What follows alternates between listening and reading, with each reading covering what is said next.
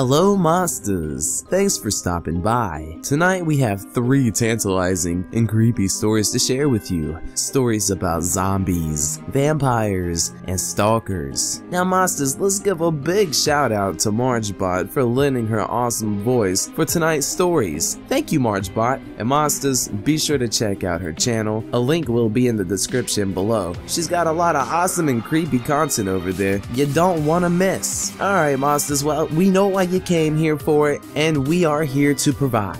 So without further ado, let the stories begin. This story is called Passenger. This takes place at night in Lisa's kitchen. Lisa, a 23-year-old woman in sweatpants and a t-shirt, is gripping a cup of coffee nervously while talking on the phone. The person she is on the phone with is her boyfriend, Tyler. The phone is connected to an outlet and charging. On the counter in front of her is a bulging purse and a large paper bag filled with clothes, along with a small knife. The kitchen is large, and on the other side of the room is a large window, covered in curtains. There is a rocking chair by the door, next to a dinner table. I saw him a couple times today, at really peculiar places. It's spooking me out. Oh, yeah. Like where? Lisa unplugs the phone and starts walking around talking. On campus, just sitting in the field. He caught me looking and smiled at me. I wanted to puke. Lisa is now wandering into the door opposite of the rocking chair, which leads her to a garage. There are tools, equipment, and random junk lined up on the walls and on shelves. There is also a used but good-shaped car in the middle. Tyler can be heard on the other line doing something else. Okay. Then at work, I could see him across the street, leaning on his car. I could feel his fucking eyes on me. Well, did you get your boss to tell him to fuck off? I asked, but since he was across the street, there was nothing she could do. Okay. Well, if he does anything, call me. Tyler is about to hang up. Wait! Yeah, what's up? I even saw him when I was walking home. I noticed his creepy car drive past me on my street. The sicko might know where I live. Lisa walks into the kitchen and goes to the front, back to the window, where her coffee is. The rocking chair by the door is now rocking back and forth, ever so slightly. Okay, so get a padlock on your door or something. What do you want from me, Lisa? The rocking chair stops rocking suddenly. Lisa still has her back turned to it. I want to spend the weekend at your place. What? Are you sure? Yes, I'm already packed. Tyler sighs. Fine. What time is it now? 10. Okay. Call me when you get here to wake me up. Tyler hangs up. Lisa grabs her purse, bag, and knife and walks into the garage and gets in her car. It's hard to notice, but things have been slightly moved from the last time Lisa walked in here, as if someone was snooping around. Lisa doesn't notice. A few hours later, still on the highway, Lisa is singing to Nirvana's song Rape Me. Her phone is plugged into an aux and her bags are on the passenger side. A GPS suctioned to the windshield, and she's driving on the interstate with no other cars around. Mid-song, her car starts sputtering and slowing down. Lisa tenses up. Lisa pulls over to the side of the highway and parks her car. She keeps the key in the ignition and leaves the battery on for the lights. She gets out and walks to the hood and opens it. A little smoke comes out and Lisa coughs.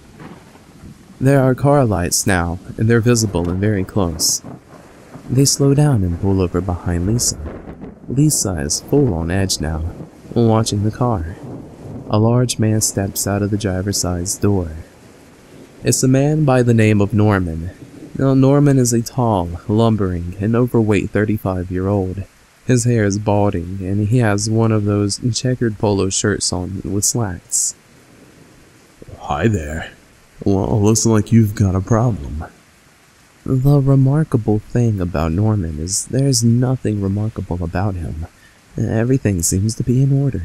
yet it just doesn't feel right. Lisa takes a while to respond. Yep. Wow, you need help or something? Norman takes a step towards Lisa. Lisa steps back towards the passenger side of the car. Norman stops. I can take a look at it, if you want. I've got, tools in my trunk. Lisa carefully walks over to the passenger side door. No, I'll be fine. Lisa opens the passenger door and reaches in for her purse. She grabs her knife and checks her phone. The battery life on her phone reads 8%. All the while, she is looking straight at Norman. Oh, it's no problem, really. Just a quick look won't hurt ya. Norman approaches the hood of the car, and Lisa steps back, revealing her knife to Norman. Norman sees the knife, then looks down at the engine and starts fidgeting with it. Do you always go around helping people in the night? Oh, yeah, only when I notice they, need help. Norman put a small but noticeable emphasis on need. After a very tense moment, he slams the hood. There you go, all done. Just a malfunctioning ignition switch. You won't have any more problems. Norman walks back to his car but doesn't go in. Lisa takes this time to open the passenger door and jump into the driver's seat and turns the car on, which works now.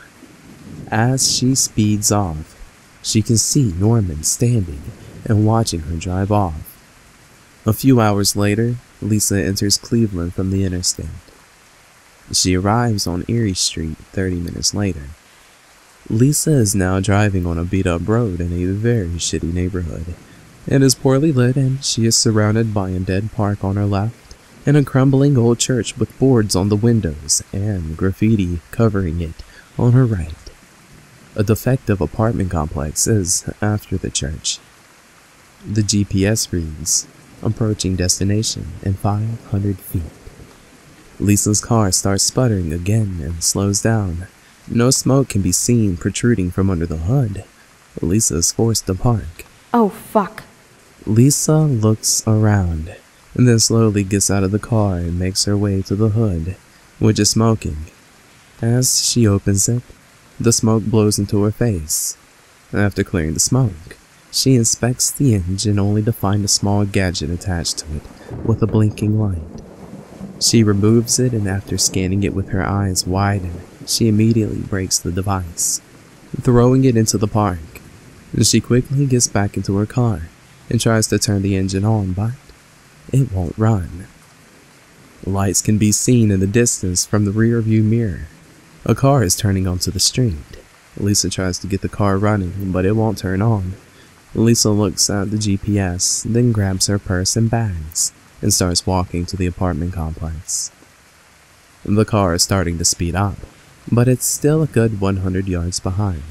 Lisa starts to walk faster, but the car is gaining on her.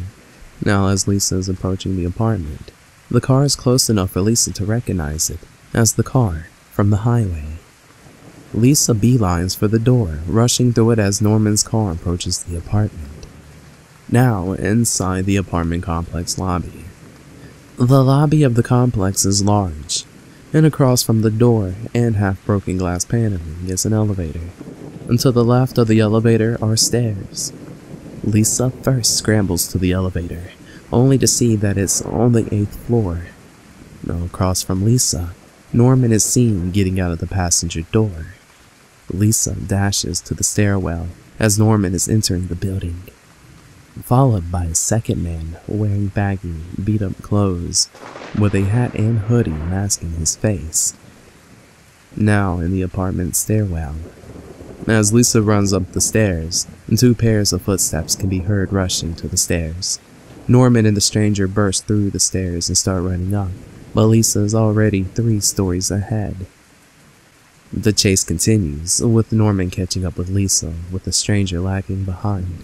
When Lisa reaches the 7th floor, she bursts out of the stairwell. Now on the 7th floor. The 7th floor reveals a short hallway that turns left onto a much longer hallway with the apartments. As Lisa turns the corner and sprints down the corridor, Norman is just getting out of the stairwell. Tyler, open the fucking door! Halfway down the hallway, Lisa stops at the door on the right labeled 732. Lisa pounds on the door and looks back to see Norman turning the corner, out of breath. And Tyler can be heard from inside, slowly getting up and walking to the door, at the same time as Norman is approaching Lisa. As Tyler reaches the door, Norman is 3 feet away from Lisa, reaching his arms out. Lisa is screaming her head off. Just as Tyler opens the door, Norman grabs Lisa, and Lisa stabs him with her knife. And Tyler is taking a while to register what the hell is going on. Norman lets go of Lisa and falls back, and Lisa falls back onto Tyler. Lisa appears utterly disturbed with what she had just did as she looks at Norman in agony on the ground with blood gushing from the stab wound. And Tyler drags her into the apartment and slams the door. The other guy, the stranger, can be seen looking at Norman and the apartment door from around the corner.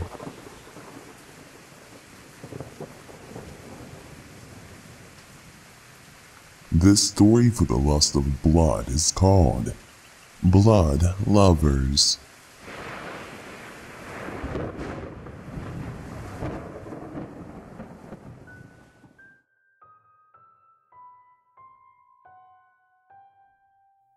In partial darkness, we see Rhonda on top of Jim on a sofa. Rhonda is all over him, kissing him, grabbing at him. He seems cautious and careful in his approach to her. She moves in excitedly, and he suddenly pushes her back. Hey, ow! Get off! Sorry, I'm sorry. He pushes her off of him. I told you I can't do that anymore. Jim walks away and Rhonda tries to get herself under control. Apartment, night 2. Jim opens the door and Rhonda is there looking cold and hungry, as if she hasn't eaten in several days. She's in a sexy outfit but shivers and clings to her small coat.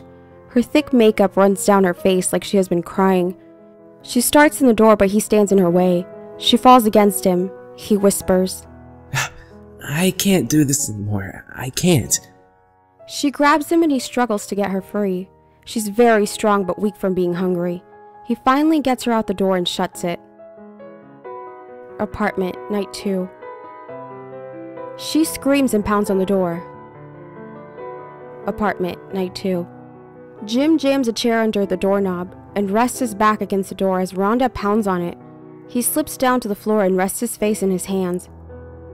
Street corner, night 3. Rhonda stands on a street corner in a sexy outfit. She looks very sick and weak. A car slows down and it's a group of teenagers. They roll down their windows and Rhonda gets a hungry look in her eyes and approaches. They throw handfuls of pennies at her and drive off laughing. Rhonda picks up a chunk of road from a pothole and chucks it at the car. The window shatters. A hand grabs her arm before she can pick up another chunk of road. It's Jim. She falls into his arms weakly. He sits her on the curb and holds her. She is crying. Okay. You can come home. Rhonda sobs and shakes her head yes. Apartment, night 4. Rhonda is looking a little better. She's cleaned up in a bathrobe. Jim gives her a weak smile when he sees her. He starts to get off the couch, but she is suddenly by him and pushes him down. Again. Jim sighs and reluctantly nods. She gets on top of him and pins down his arms. She hits him across the face and his nose begins to bleed. She begins licking up the blood coming from his nose and her eyes flash with delight.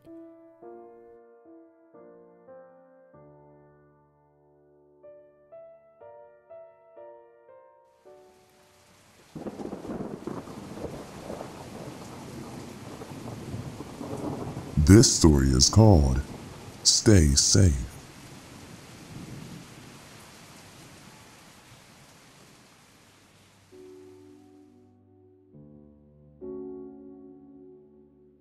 It's morning time. This takes place in a basement. Alice, a young woman in her early 20s, is sleeping on her mattress. And she is pretty but pale and thin. And she opens her eyes and sleepily turns to look at her boyfriend, Victor, lying next to her. Victor is a few years older than Alice. He is rough and messy looking but still handsome. Alice turns to look up at the ceiling. The basement is introduced. A dimly lit room decorated with a mattress, a desk, and 2 chairs. There is a pile of books in the corner and a few boxes in the other. A bunch of pictures and postcards are taped on the walls. The only window in the room is boarded up. Later, Alice and Victor are sitting at the desk eating breakfast in silence. Their cutlery is clanking against their plates. After a few moments of silence, Victor speaks without looking up from his meal. "I'm going out today. We're running low on food." Uh-huh. The two go quiet again for a few seconds as they continue eating. "Anything specific you want?" Whatever you can find. It's not like you ever bring anything I ask for. Victor gets up from the table, leaving his unfinished breakfast. He walks away as Alice still eats. Are you going to clear that? Victor comes back into frame and grabs his plate. He takes it away. Victor is now in the bathroom. The bathroom is small and messy. Alice is washing her plate in the sink. Victor calls for her from the room next door. "I'm gonna go now." Alice puts down the plate and leaves the bathroom. In the basement, Victor is putting his shoes on, getting ready to leave. He is carrying an empty bag. Alice walks into the room and goes to kiss him. Be careful, okay? "Alice, I am always." Victor brushes Alice's hair behind her ear. He then walks out of the basement. Alice stands and looks after him for a moment before turning her attention to the room she is in. She looks around, wondering what to do. Later, Alice is cleaning the basement. She has tied her hair up in a ponytail and she is mopping the floor. She then wipes the desk clean, rearranging the chairs and tidies up the book pile. She then goes on to change the sheets on the mattress. When she is all done, she stops and looks around the room. She wipes sweat off her forehead and lets out a sigh.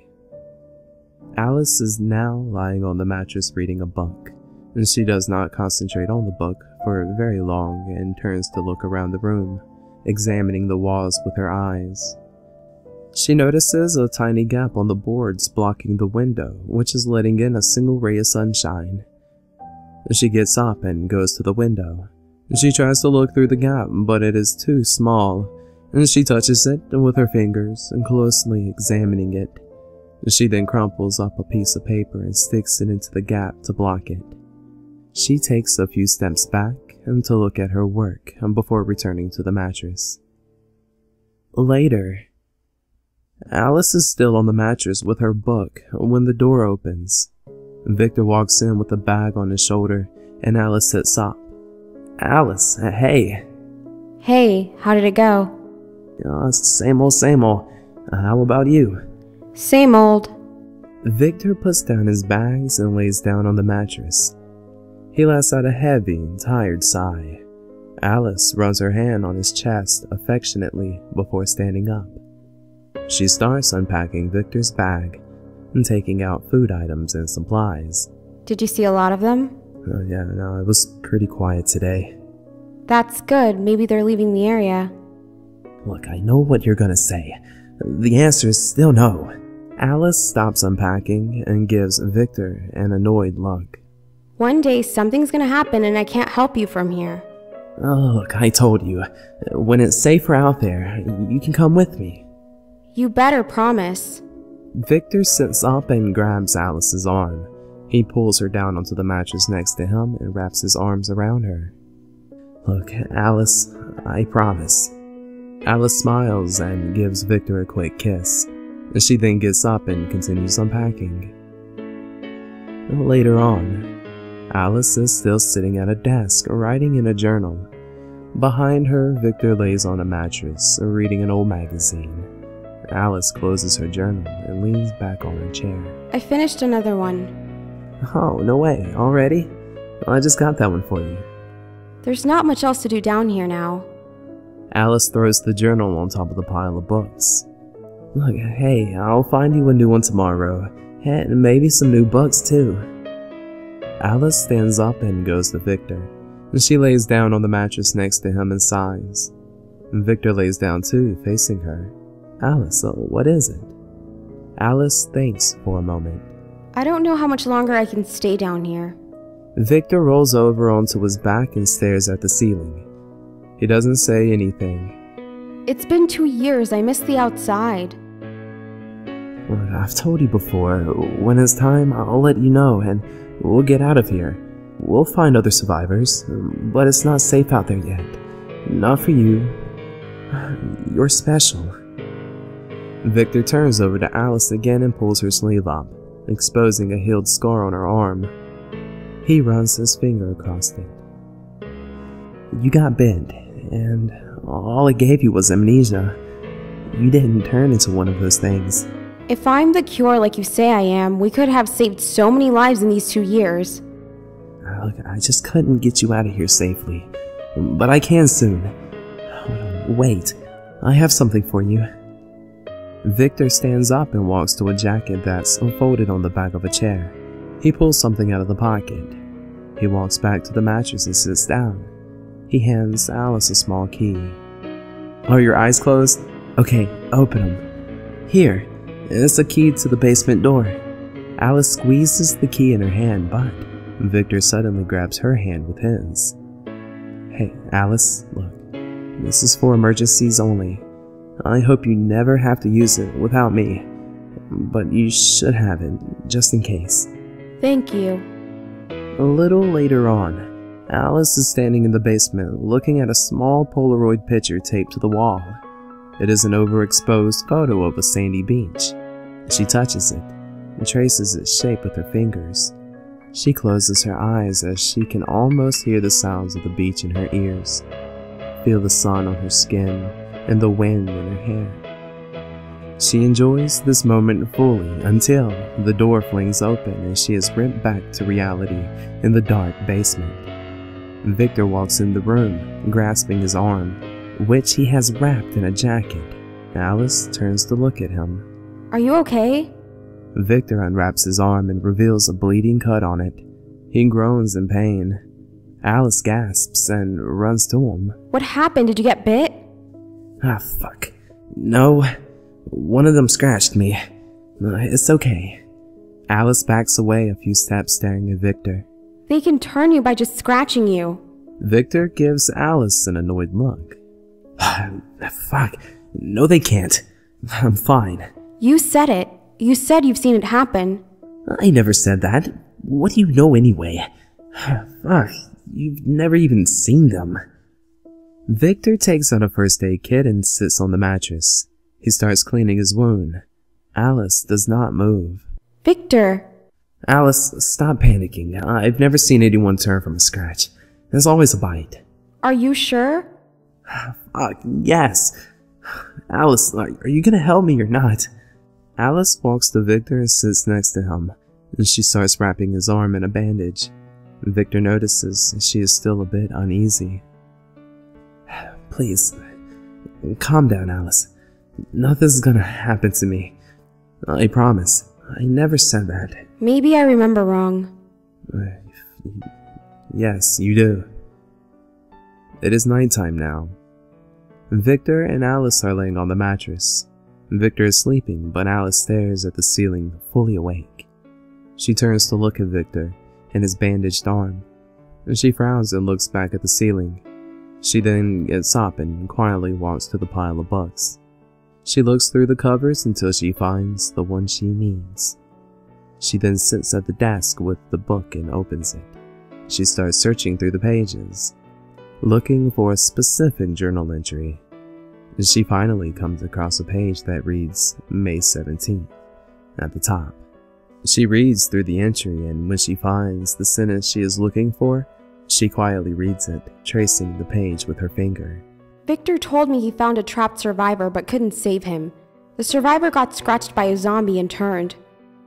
Who would have thought that could happen just from a scratch? Alice gulps and leans back on her chair, afraid to move. She turns around to look at Victor, who is still sleeping heavily. She then turns to look back in front of her again. It is now morning. Alice is still sitting in the chair. She is having trouble keeping her eyes open as she has not slept all night. Victor is waking up behind her. Alice? Alice is startled by Victor's voice and hesitantly turns to look at him, and she forces a smile on her face. Morning. Could you not sleep? Oh, I just woke up. Victor sits up and rubs his eyes. He feels his arm with his left hand. My arm feels a lot better now.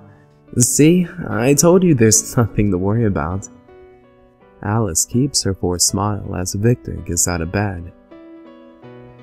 Well, should we have breakfast? I'll go get you that new journal today. Later on that day, Alice sits in the basement by herself. She is looking at the pictures on the wall and nervously rubbing her hands together. She starts rocking back and forth as she gets increasingly uneasy. She suddenly stands up and starts pacing back and forth in the room. She finally stops at the Polaroid picture of the beach and looks at it. She pulls it off the wall and holds it in her hand. She then looks up and breathes heavily. Alice turns around and goes to one of the boxes sitting in the corner. She opens it and starts rummaging through it. And she pulls out a pair of trousers and a jacket, then gets a pair of shoes from a different box. She is moving quickly as she puts on her clothes. Alice sits on the mattress to put her shoes on, but hesitates. She looks around the room once again and her eyes stop on the pile of books in the corner. She gets up and goes to grab the newest journal. She turns to the last page and quickly writes something on it. She then goes back to the mattress and puts her shoes on. When Alice is dressed, she grabs one of Victor's bags and packs food and supplies in it. She then gets a baseball bat from the corner and examines it with her hands. She moves it around to get a comfortable grip on it. She then walks to the door. She pulls out the key Victor gave her and tries to put it in the lock, only to find out that it doesn't fit. She looks puzzled and tries again, but it still doesn't work. She looks at the key and throws it on the floor, frustrated. She raises her baseball bat and takes a deep breath. She quickly breaks the lock off with the bat. She turns to look around the basement one more time and then hesitantly pushes the door open. She steps out of the room. The journal she left open on the desk has the words, "I'm sorry," scribbled onto it.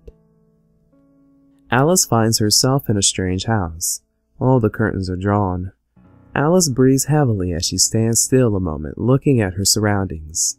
The house is messy, but looks lived in. Alice walks through the living room, looking around. She spots a book on the table called How to Survive a Zombie Apocalypse. She looks at it and frowns, but keeps going. She walks into the next room and sees the front door. She looks back at the basement door. Still hesitating, she decides that she has to be brave. Alice makes her way to the front door and tries the handle. The door is not locked and the handle moves down easily. Alice stops, visibly shaking and grasping the door handle. She lets go of it and takes a step back. She then turns around and sits on the floor, leaning back against the door, and drops the baseball bat on the floor next to her. She's looking at her hands, holding back tears. She then pulls out the picture of the beach and looks at it. With a new wave of determination hitting her, she suddenly stands up and grabs the bat. She turns around again and flings the door open. Alice takes a step out of the house and gets blinded by sunlight as she has not been out of the basement in years. Alice cannot see and begins to panic. She still takes another step onto the street as she is determined to get out of there. Her eyes start to slowly adjust to the sunlight. She rapidly blinks as she tries to recognize her surroundings. She starts to see figures of people walking slowly along the street towards her, and know they must be zombies. She raises her bat with both hands, nervously, ready to fight for her life. She is visibly scared as she tries to see more clearly. Her eyes are gradually adjusting to the light, and something dawns on her. The figures look like normal people. Now, the better her eyesight gets, the less they look like zombies. And suddenly, she hears a dog bark. Then, a car drives past, and she realizes the figures around her are people. And she starts to understand that there never was any zombie apocalypse and her family is still alive. And she looks confused and slowly lowers her weapon. She starts to calm down a bit, but the realization is hitting her hard. As she is about to drop her bat, Victor is seen slowly walking towards her from inside the house. Alice has her back turned to him and does not notice him. When Victor is close enough, he suddenly grabs Alice with both hands, covering her mouth so that she cannot scream. He pulls her back into the house and slams the door shut behind him. A shot of an old, tattered missing persons poster taped to a nearby streetlight can be seen, featuring Alice.